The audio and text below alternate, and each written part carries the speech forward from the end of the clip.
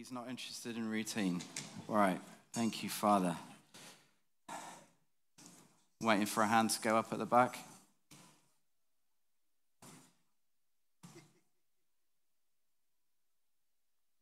I don't know. If you're watching us online, you're very welcome to join us today. Wow, we've been having a glorious time in worship, and still are. It's not stopped. It's not going to stop. Thank you, Jesus. Wow. I'm very happy because during the worship, one of my kids came up to me at one point and was quietly worshiping. And on the outside, it didn't look any different maybe to a normal week, but I just suddenly found myself weeping. And I was like, what's wrong with me? I'm just weeping. And I didn't know what it was for a while. I was like, what's going on? I feel like I look like a bit of a mess. I'm like trying to wipe the tears away. And then I just got this sense of like, they're going to receive their tongues today. And so I just laid my hands on them and they just received their tongues in the worship.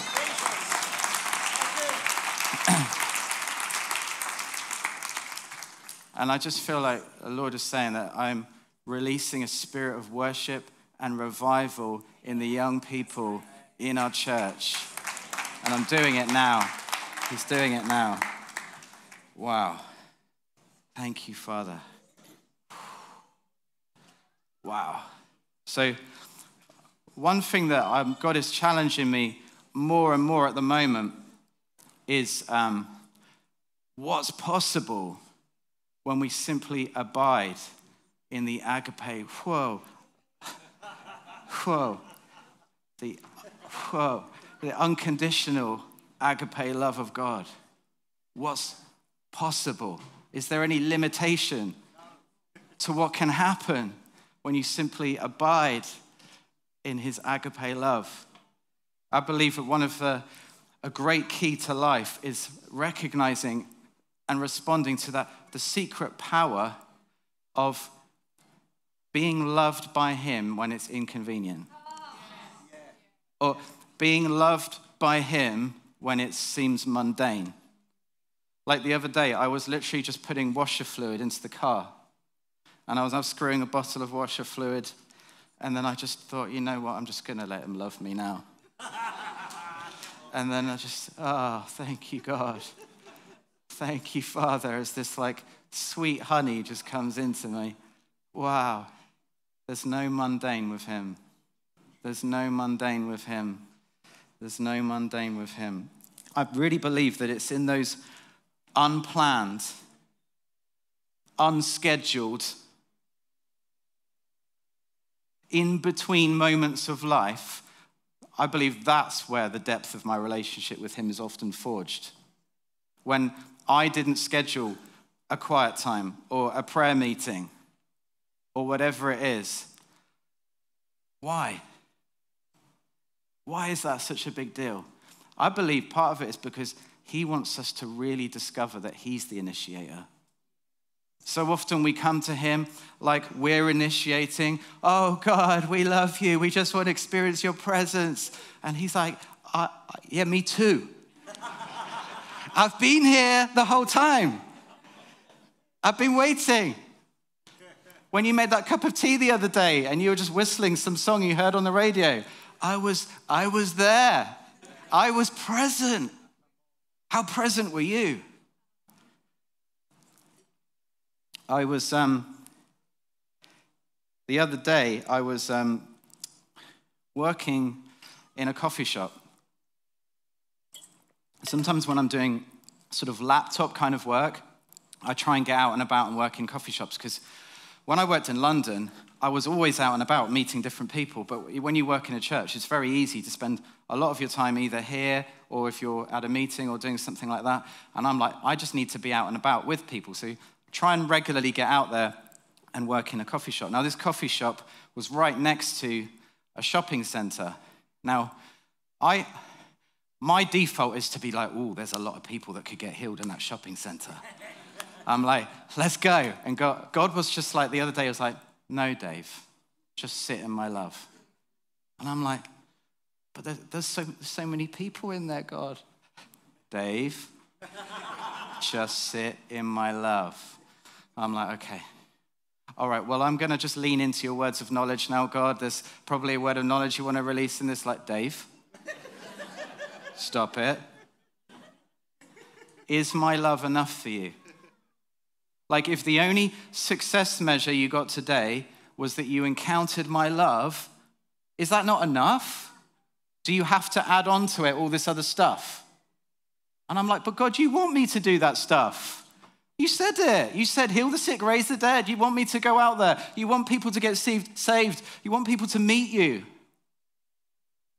But Dave, if that doesn't happen, is my love enough for you? Do you need to add to that? So I was like, okay, I just sit in your love. So I just sat there with my coffee, my laptop, and I'm just like sitting in his love. And I just consciously let all that stuff go. And then I just got this little whisper saying, okay, the next person that comes in here,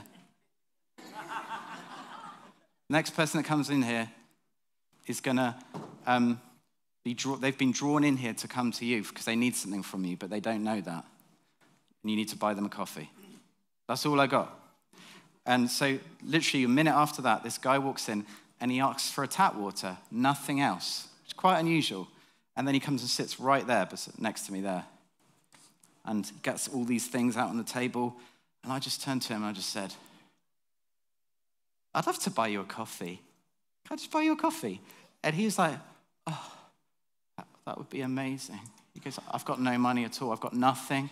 I've just been made homeless. I can't buy a coffee, can't buy anything. And so I bought him a coffee, sat down, and I just said, should I tell you why I did that? And he was like, okay. I was like, I was just sat here, and God, I'm a Christian. God said to me, the next person who comes in here, you have to buy him a coffee. And he was like, wow. And I said, have you any idea how much God loves you? I mean, he loves you. And he goes, no. And I said, would you like to hear about that? And he said, yeah. And then just the love of God, the presence of his love just fell on this guy. All I've done is buy him a coffee. I didn't do anything clever. All I got is coffee. That's all I'm going with, is just coffee. But buying a coffee when you're abiding in his love doesn't have to just be buying a coffee. He just sat there quietly as I explained to him the gospel. And then how I said to him how actually there's this separation between, I said, God's presence is actually here everywhere all the time, but we live in ignorance of that. We're actually separated in that, in our own minds, in our own lives, because of our actions and our decisions. And actually what can happen is, what Jesus did is he paid the price. So that separation can be replaced by peace. You can be united with God. You can be filled with that love. I said, would you like that today? And he said, yes. Then he got born again right there and then. Then he got filled with the Spirit. Then he got healed. It was so simple, just buying a coffee. Anything's possible when you're sitting in the love of God.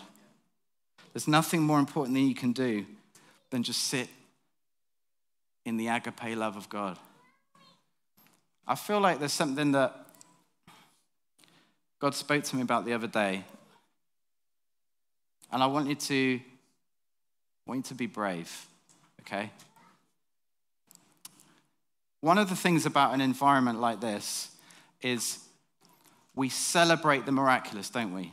And we love seeing God do what only he can do. And we're never going to stop celebrating things like that. We're never going to stop celebrating the miraculous. We're never going to stop celebrating healings and signs and wonders. But there's a strange contradiction sometimes that can happen unintentionally, I believe, as a result of being in an environment like this. That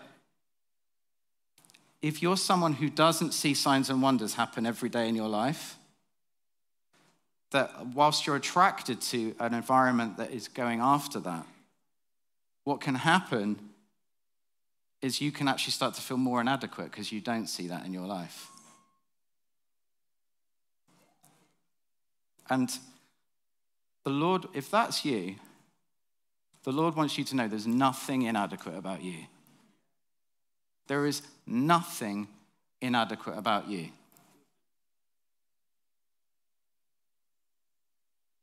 There's nothing more supernatural than love. That is the most supernatural thing there is, his love. And you have that. If you've ever felt that, if you've ever had a feeling of, you know what,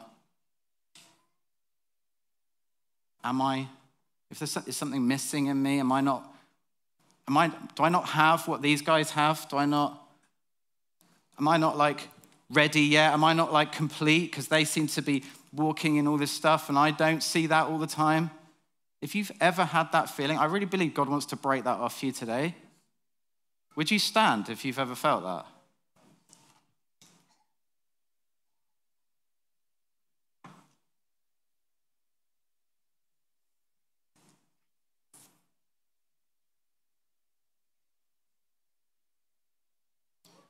Just repeat after me. Father, I break agreement with the lie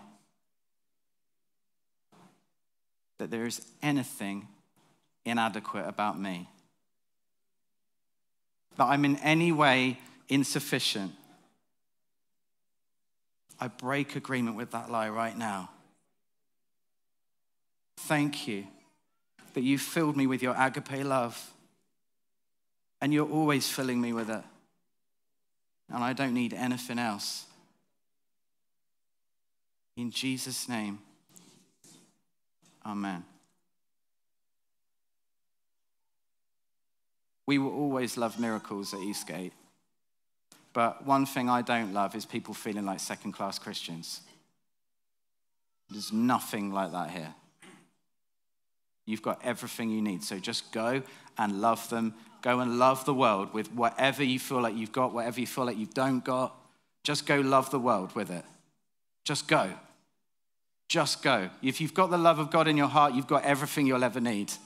You are fully packed, resourced, ready to go. Just go and love them. Go and love the hell out of them, literally. You're not missing anything. All right. Who was here for Encounter Weekend, which is like a while back now, end of January? It's always a great time, but it felt like something quite significant happened this time, particularly during the worship. The worship was like, we just got caught up in the awe of God and like the fear of the Lord.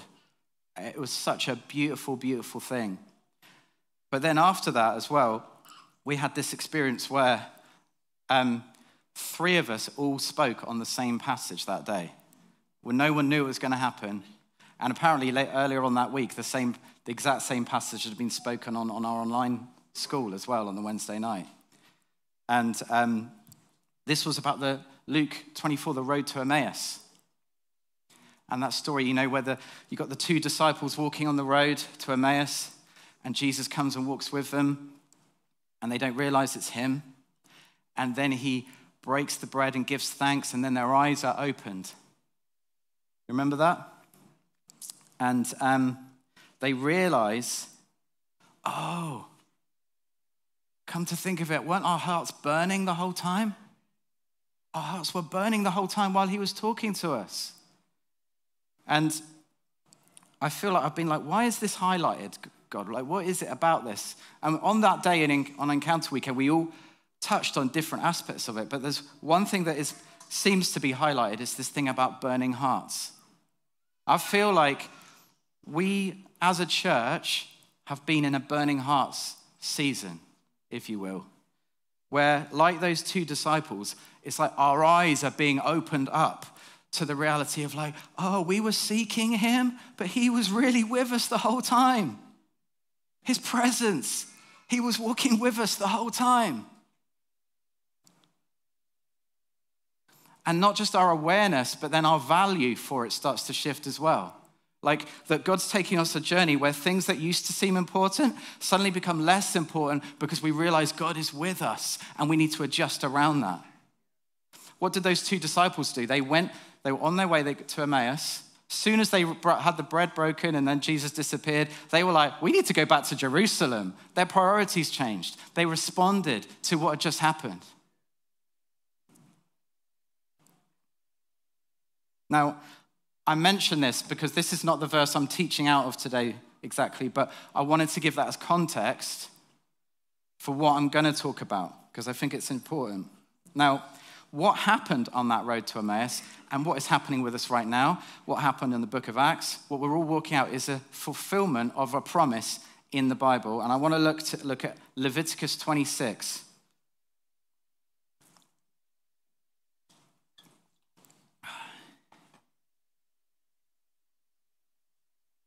Hands up if you love a bit of Leviticus.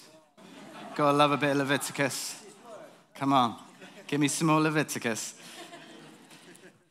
All right. So, now, in chapter 26, these are all about rewards for obedience, okay? Rewards that God promises for obedience. Okay, who's the only person that modeled obedience perfectly? Okay, and who who got to become co-heirs with his inheritance? We did. Okay, so that's good context for this, right? So, verse 9. I will look on you with favor and make you fruitful and increase your numbers, and I will keep my covenant with you. You will still be eating last year's harvest when you will have to move it out to make room for the new. Wow, that would be good right now, wouldn't it? We could do with some of that. Oh, come on. I will put my dwelling place among you. Wow. Recognize some language. We've been talking about Ephesians, haven't we? Ephesians 2. We're becoming the dwelling place. I will put my dwelling place among you, and I will not abhor you. I will walk among you and be your God, and you will be my people. I am the Lord your God, who brought you out of Egypt, so that you would no longer be slaves to the Egyptians. I broke the bars of your yoke and enabled you to walk with your heads held high. Okay, now, we are living in that promise. We are living in that promise. Okay, so let's turn now to 2 Corinthians 6, and we're going to see that's not just Dave saying that we're living in that promise. It's actually the Bible says it too. It's not just Dave's view. Okay, 2 Corinthians 6.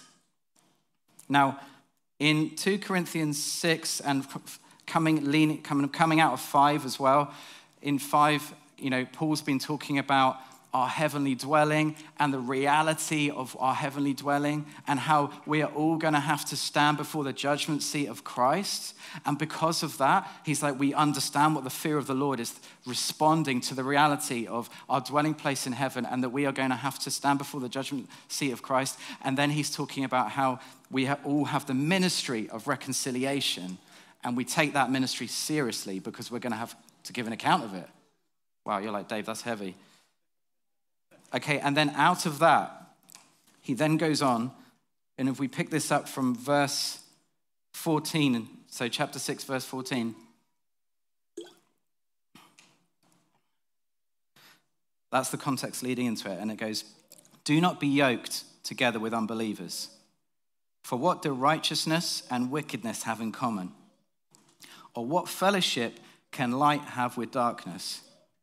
What harmony is there between Christ and Belial? Belial is another name for Satan. And in some translations it says Beliar, which made me laugh. Beliar. It's a good name, isn't it? What does a believer have in common with an unbeliever?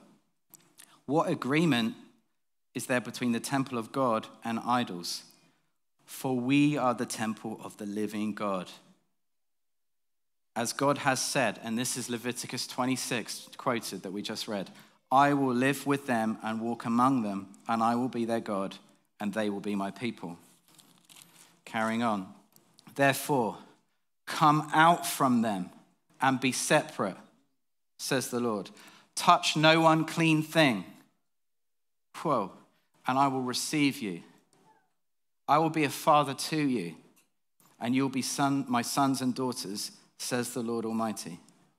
And then just the beginning of chapter 7. Since we have these promises, dear friends, let us purify ourselves from everything that contaminates body and spirit, perfecting holiness out of the fear of the Lord. Some say out of reverence for God. It's the same thing, out of the fear of the Lord.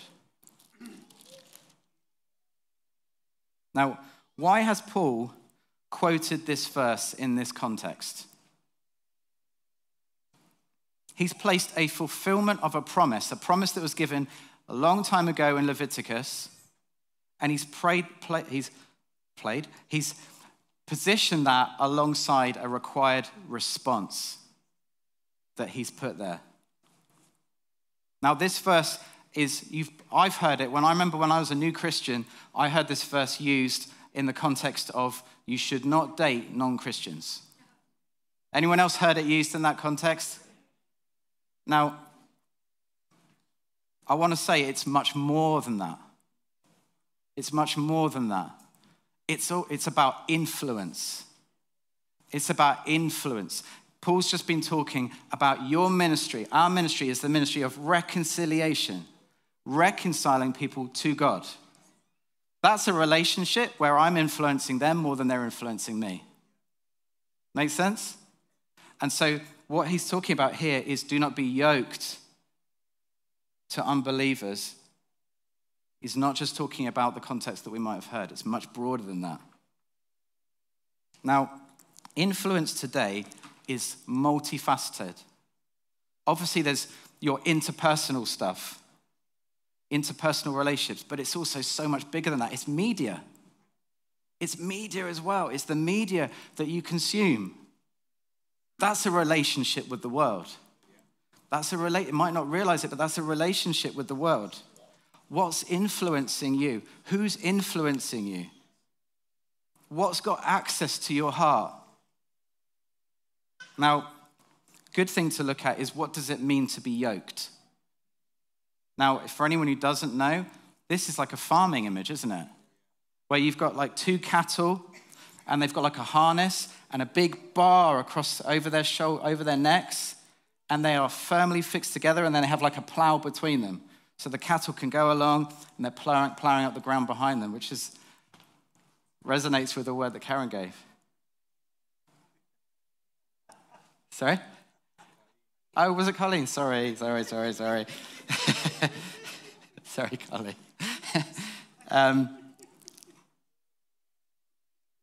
So picture this. You've got these two animals going two different directions, yeah? If you're being yoked with somebody who's partnered with Christ and somebody who isn't, whether that's your best friend, somebody you met in the pub, or TikTok, it doesn't matter. That's going in one direction, you're going the other. Now, if one of those animals is stronger than the other, what's going to happen? One is going to end up going in that direction, right? It's unavoidable. The larger or the stronger will dominate the smaller. So the good question to ask yourself in any relationship, whether it's with a person or whether it's a piece of media that you're consuming, is, okay, where's the majority of the influence coming from in this situation? It is obviously good to have relationships, friendships with non-believers. We all agree that, right? I would suggest the Great Commission is going to be very hard to fulfill without that. If we just hang out with each other.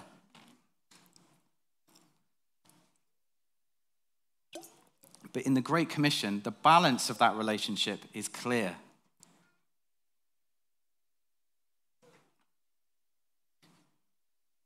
If the balance of influence is in the world's favor, in their favor, then they're discipling you. You're not discipling them. They're discipling you. That's scary. That's scary. So if you're being discipled by Netflix or Instagram or whatever it is, that's scary. Because who's discipling that person that put that together? Who's discipling them? Who's behind that?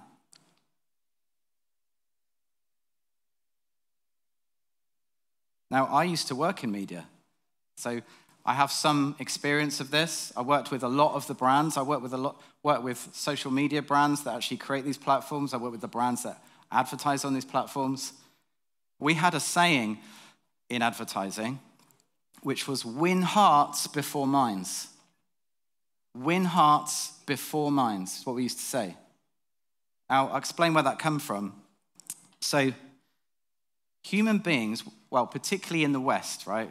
We pride ourselves on being rational beings, don't we? We're rational. We're scientific. We've been through the age of enlightenment, which is kind of the age of stupid, in my opinion. Sorry.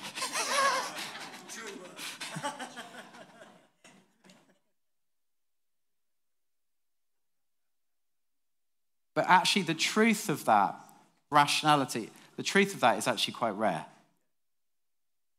So in advertising for years, we had this period where if you were working for the superior product or the superior product in the market, it doesn't matter whether it's a phone or vacuum cleaner, it doesn't matter what it was.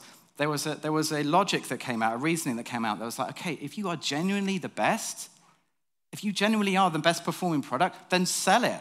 Sell it on that basis. Forget about all this just like getting people to love your brand nonsense.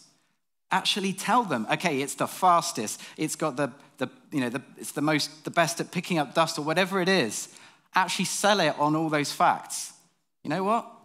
It didn't work. People just bought the brands that they loved, even though they were more expensive and they didn't work as well. It's true. And so the whole industry kind of came back out the other side and was like, okay, forget that, it didn't work. We've accepted that people are led by their hearts. And they actually used MRI imaging technology. And when people were watching advertising imagery of the most mundane, boring products ever, that you would think no one's going to have any affinity with that brand. Who cares? It's a wet wipe or whatever. Who cares? But actually it was the emotional part of the brain that was triggering up. It was crazy. The rational bit did nothing.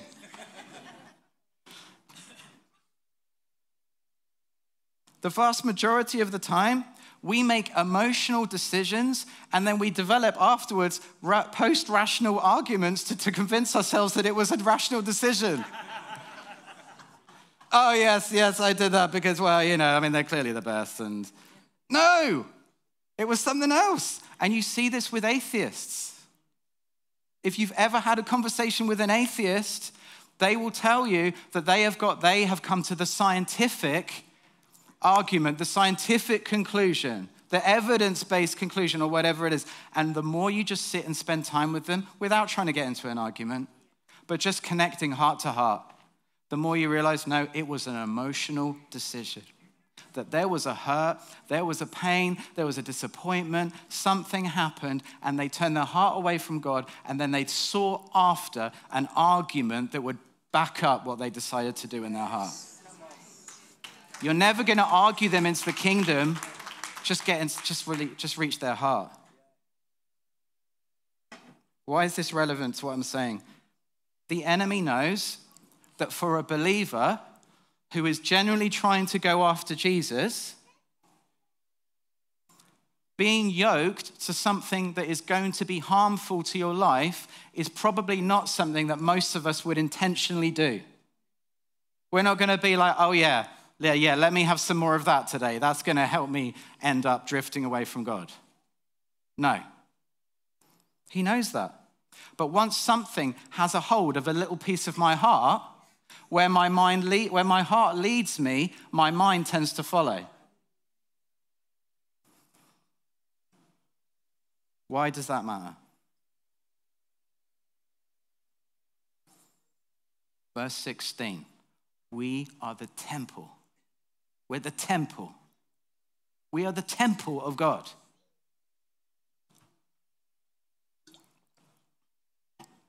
Anyone remember Steph's amazing preach a few weeks ago? She talked about this sign on the outside of the temple Do you remember about the warning of ensuing death if you went in there? Anyone remember that?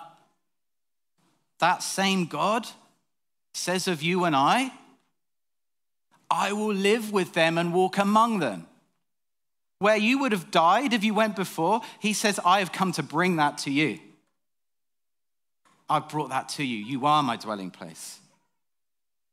It's only because of Jesus that I don't die in that presence. Did that presence become any less holy than it did on the days when they had that sign up? Did it? Did it become any less holy? No. I got clothed in his worthiness. Now, in verse 17, it goes on to say, therefore come out from them and be separate. Touch no unclean thing, and I will receive you. And then Paul goes himself on to say in chapter 7, beginning of chapter 7, therefore let us, since we have these promises, let us purify ourselves from everything that contaminates. What's he talking about here? It's talking about consecration, living a consecrated life to God. Did anyone notice Jesus touched the unclean all the time? In fact, when Jesus touched the unclean, he made it clean. Did you know he gave the same instructions to us, didn't he? Remember when he said, heal the sick, raise the dead, cleanse those with leprosy, drive out demons? What do all those four things have in common? They were unclean. Somebody with an infectious disease had to be isolated out of the camp. Dead bodies, unclean. There were rules about that. Leprosy, unclean. Demons, another word for them, unclean spirits. They were all unclean. And Jesus says, hey, go touch them. Go make those things clean.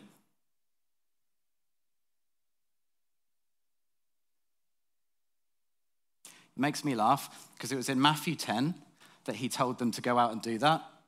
And he didn't explain why until Matthew 15. So you got the apostles like, huh? What?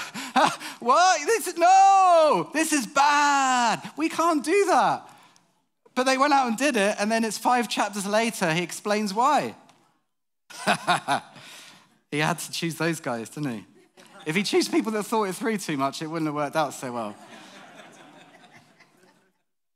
In Matthew 15, he says, it's what comes out of your mouth, which is from your heart. That's what makes you unclean.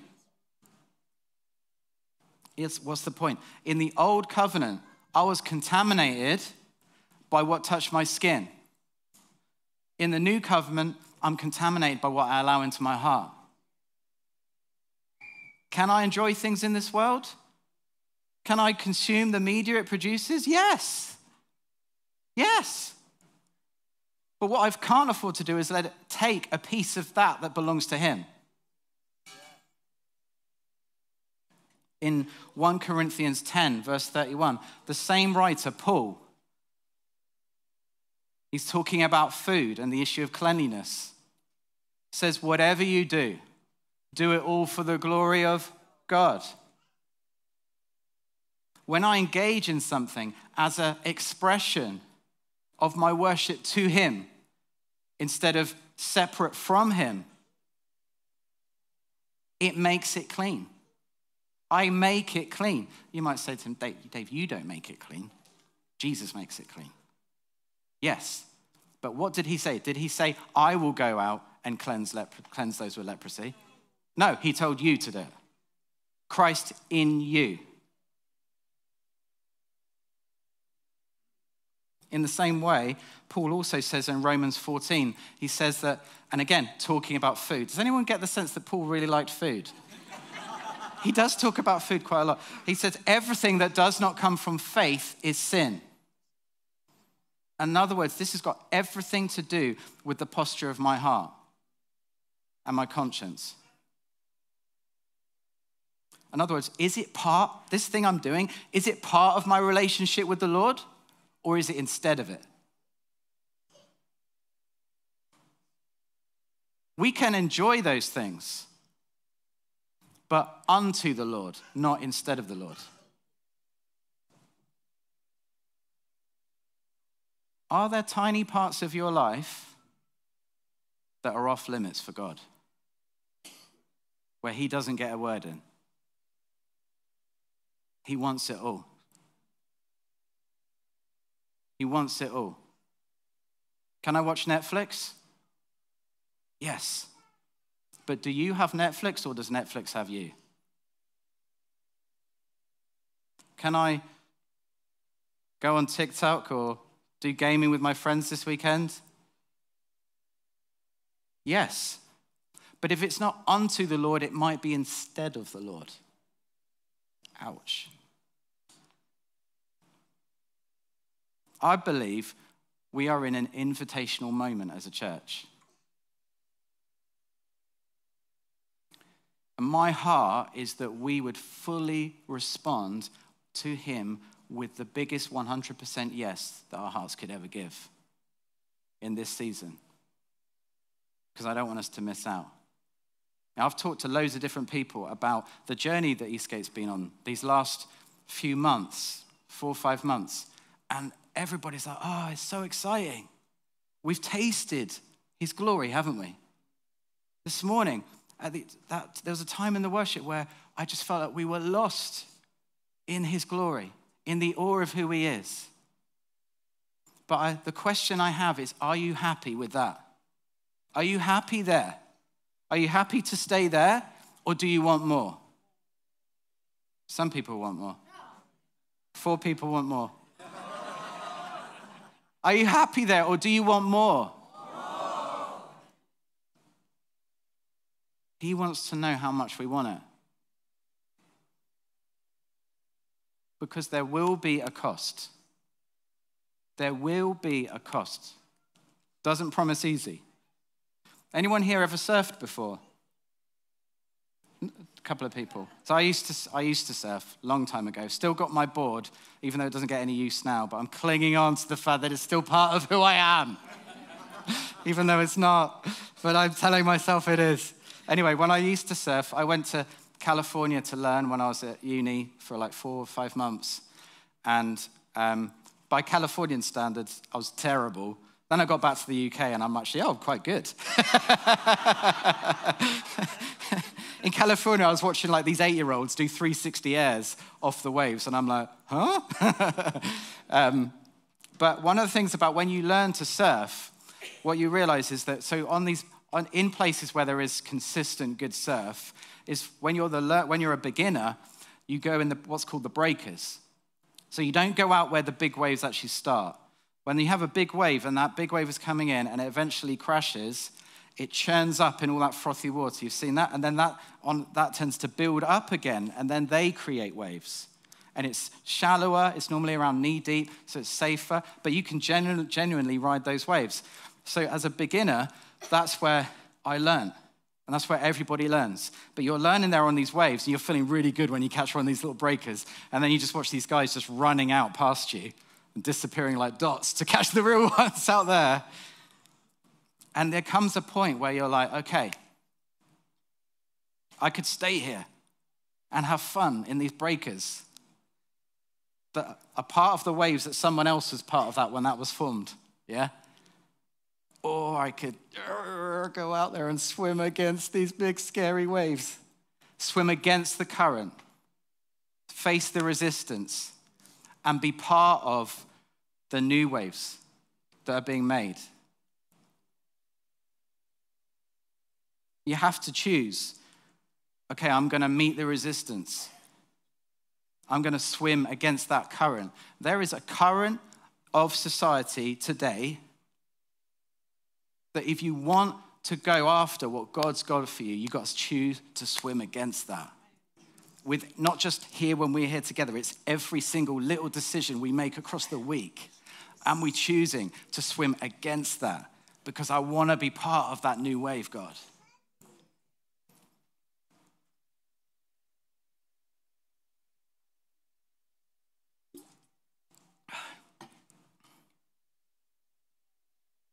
Would the band be able to come back up? Is that all right? So, still here.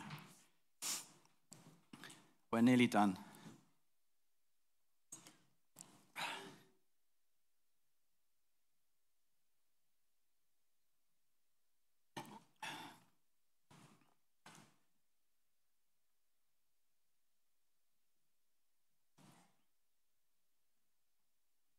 When God says, I will walk among you, in this promise that's from Leviticus 26, then re-quoted by Paul, when he says, I will walk among you, the root of that word among means to be right at the center, right in the thick of it. It can also be translated within. I'll be right in within you. Now, in Matthew 11, you'll remember when Jesus said that famous kind of thing where he said, take my yoke upon you, didn't he? All you who are weary and burdened, take my yoke upon you. That was an evangelistic invitation. Did you know that? How do we know that? Because he says, I will give you rest for your souls. Now, if you read Hebrews will tell you that as a believer, rest is your inheritance. So offering rest for your souls was an evangelistic invitation. In the old covenant, I had to come out from the world physically, become physically separate, in other words, unyoked from the world, in order to be with him. In the new covenant, he says, I have come down, I will be right with you, amongst you, within you, joined to you, yoked to you, if you will, so that together we can yoke the world to me. We've got a way better promise, a way better mandate. That's what Paul was talking about with the ministry of reconciliation. We're in the yoking business. You and me, we're in the yoking business. Now, so why is he saying do not be yoked to unbelievers? He's not just saying it to limit your life. He's not just saying I want to take fun off your life. He's saying if you're yoking yourself to them, it's because you didn't see that I came so you could be yoked to me. Really yoked to me. So that together we can yoke them to me. That's why you're here. That's the job. That's the only reason you're not sucked up into heaven right now.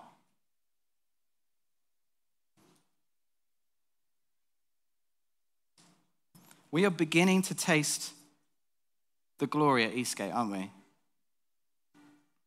And the Lord is asking us, I believe, at Eastgate, how much do you want this? How much are you willing? How much are we willing to pay the price? How much will we prize this? Would you stand? Because I like to pray. This doesn't have to look like any particular way. It doesn't matter. But I just want everyone to close your eyes and just respond to God. Respond to how he's pressing your heart today. Respond to how he's stirring. Let him stir your heart. If you want to wail, wail. If you want to cry, cry. If you want to be silent, be silent. But I just feel like the Lord wants to stir our hearts, to yield them fully to him. You might have been running after him hard for like 20 years and never felt like there was a part of you that was separate from him. But I feel like today, maybe he's just showing you, God, there's more I can give you, God. There's more of my heart I can give you. So I just want to I want you to ask him a question right now in the quiet of your heart. Lord, are there parts of my life that have been instead of you, instead of onto you? Whoa. Are there parts of my life I'm doing instead of you, instead of onto you? I just feel like the Lord is saying, come out from them, and be fully yoked to me now. Be fully yoked to me now. Be fully yoked to me now. Fully. I want it all. I want your whole heart. I want your whole heart. I want your whole heart. I want your whole heart. I'm not telling you did anything wrong. It doesn't mean you need to feel bad about yourself. This is not about beating you over the head with anything. It doesn't mean you've been living your life wrong. Maybe you have been living your life wrong. But it doesn't mean it has to be about that. It's just this, God, I discovered there was another % of my heart that I hadn't seen before. And now I must yield it to you. I must yield it to you because you're so worthy. You can't afford to be yoked to them because it's your destiny to yoke them to him. That's who you are.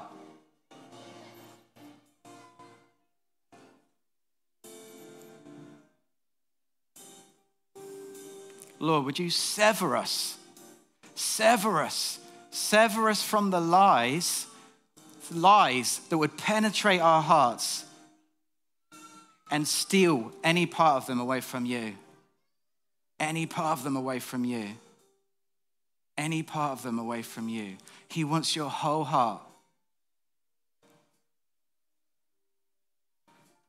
If you feel that you want to respond to God in this moment, this is not about like hyping anything up or anything like that. It's not about what it looks like. But as a sign, would you come to the front and so I can pray for you? If you want to respond, it doesn't mean you've been living wrong. It doesn't mean you've done anything wrong with your life. It doesn't mean that you haven't been walking with God. But it's like, there's a God. I don't want anything in my heart getting in the way of revival. Revival happens in your heart. Revival isn't something that visits a room. Revival is when a heart becomes fully present and yielded to him. Fully present and yielded to him. Fully present and yielded to him. He is just, it's not complicated. It's not complicated. He's just looking for a people. It could be anyone, anywhere. Look at what's happening in America. Doesn't have to be, this amazing church that's got all these things together. It's just people who will yield hearts fully to him. So Father, in the name of Jesus, God, we just pray. God, we give you the sacrifice of our hearts. We give you the sacrifice of our hearts. We give you the sacrifice of our hearts right now. Whoa.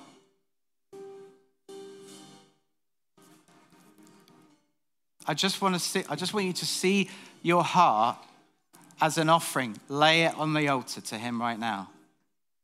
Lay it on the altar to him right now. Lay it on the altar to him right now.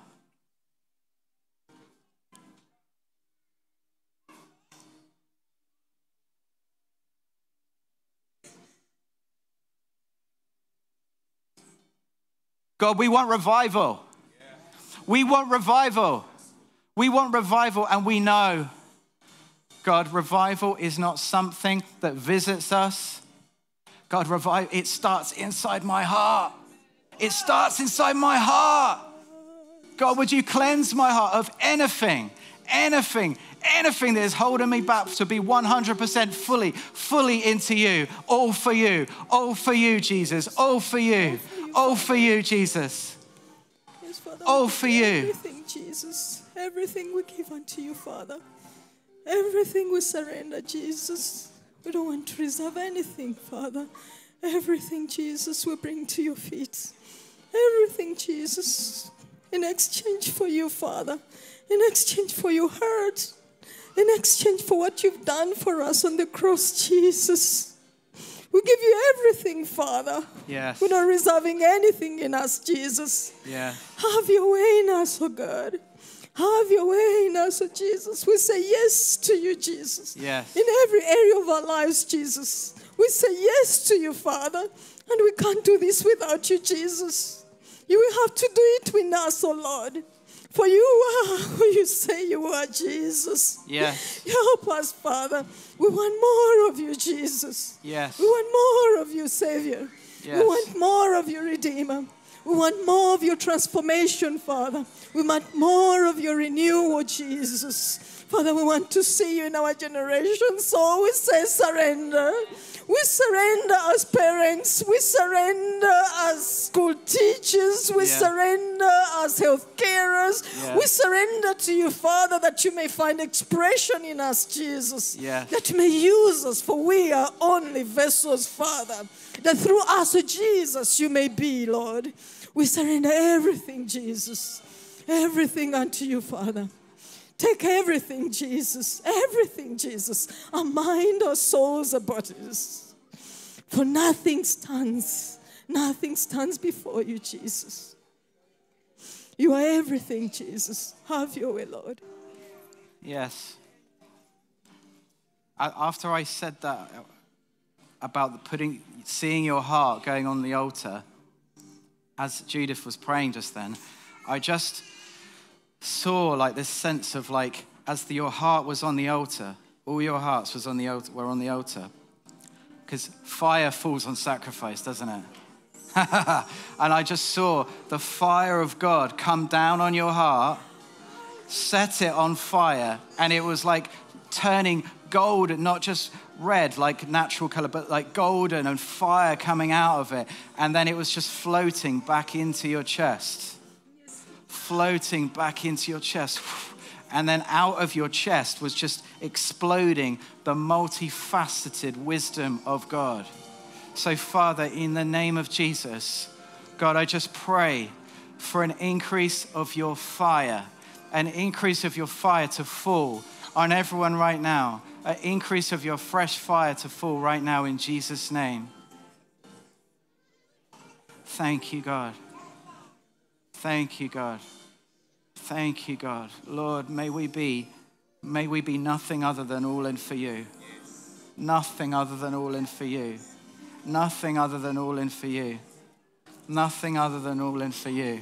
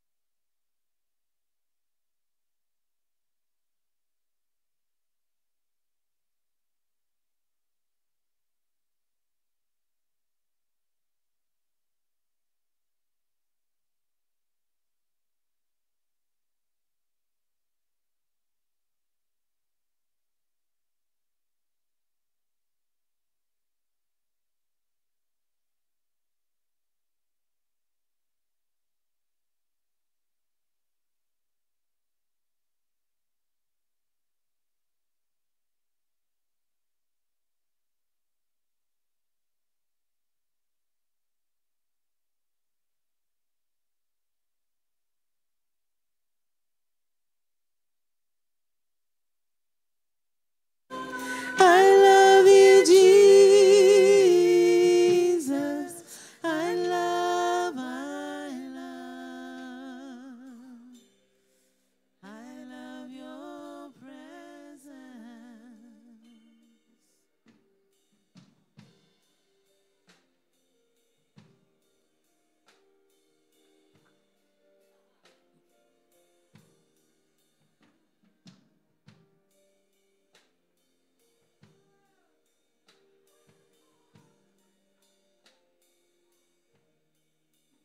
In the glory of your presence, I find rest for my soul. In the depth of your love,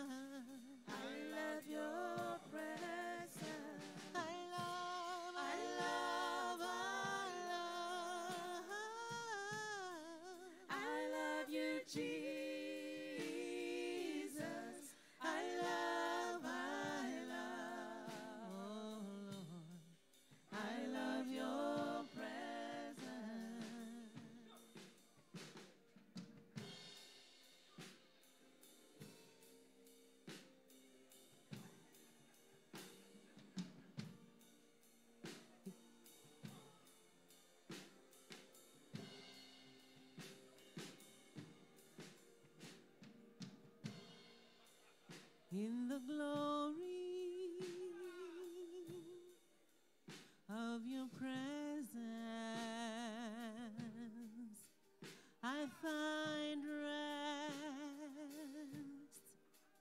for my soul. And in the depths of your love, I find peace, makes me whole.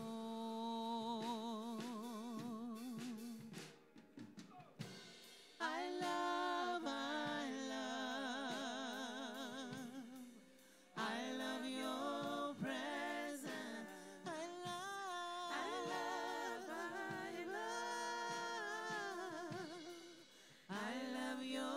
presence.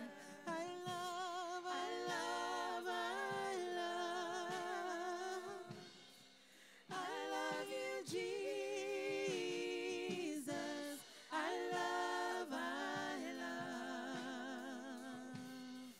I love your presence.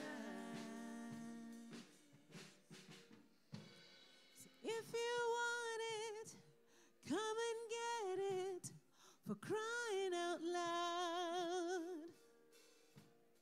The love that the Lord has given you was never in doubt. Let go of your heart, let go of your head, and feel it now. Let go of your heart, let go of your head, and feel it now. I love your presence. I love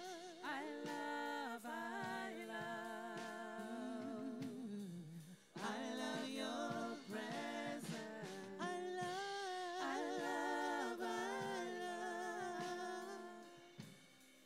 I love you, Jesus. I love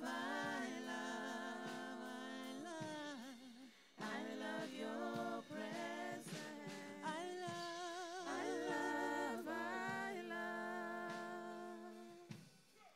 I love your presence.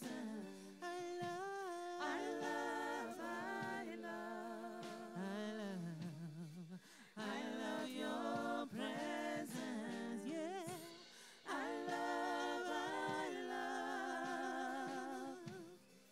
I love you, Jesus.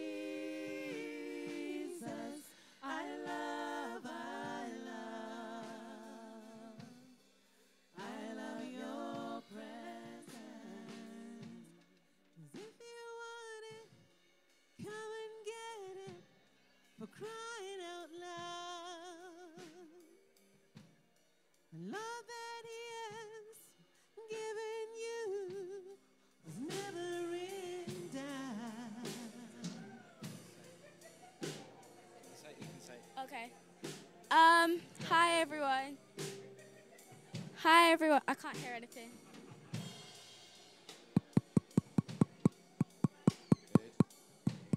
Hello.